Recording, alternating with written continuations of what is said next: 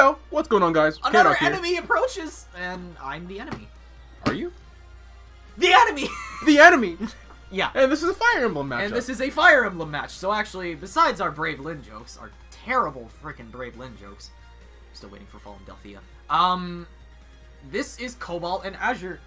These are my amiibos. And, let me tell you, so at the Lucina amiibo, Azure is ranked pretty high on our 316 Grand Prix tournament spreadsheet, which has a point system of who the best amiibo is. Currently, some of the top amiibos up there are Wolfric, Lancer, and Azure. But unfortunately, Lancer was just eliminated early by Wolfric, because Wolfric actually is better than Lancer right now. Azure has constantly been incredible at Juggle Game, as has been Cobalt. Cobalt has taken after Azure multiple times. But I'm expecting, the way the draft looks, usually it looks like normally, as many of the results are in, folks, it is a projected high win rate for Azure over Cobalt. But in all seriousness, Cobalt, no, considering the actual meta in Smash, Marth versus Lucina, not looking so good for Cobalt. He's got to be a little careful on this. Do they both have the same spirit? They have some of the same spirits. It's mostly because they kind of fit. I think, yeah, I think Azure has this. But anyway, this is an exclusive match for me, so at the very least, one of me is moving on to round 2. One of you, one of me. One of me. Yeah, these amiibo are both Dakotas. One of me, the enemy. Oh. How was that not a spike? So, of course, both of them actually do love to use down air, mostly just because of its high range. But Azure has always been very good about forward airs and up airs. So, I don't really have money on who I want to win, but if I would say who has a better chance of winning, in all honesty, it's probably Azure.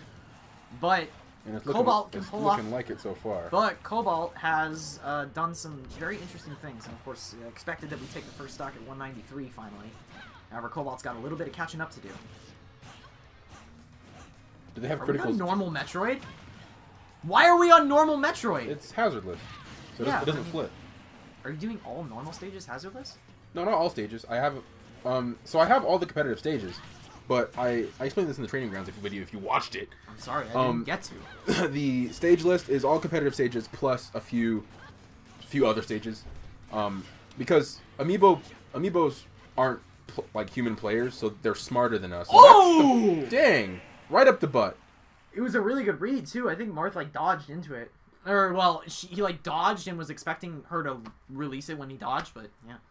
So now Azure has the advantage, but...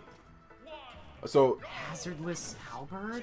Yeah, so the reason I chose this stage, I chose Skyloft, I chose Mushroom Kingdom U, and Midgard, of course, and Mementos. Stages that are semi-competitive, because Amiibo aren't human players. I suppose. So they're not going to make the same mistakes as human players would.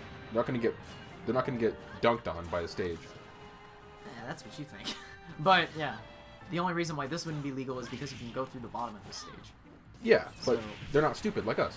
Yeah, so it's fine. So of course this. Whoa! Oh my gosh, my heart! That was a DBZ. I even said we were gonna have a DBZ. Oh, what an amazing stock!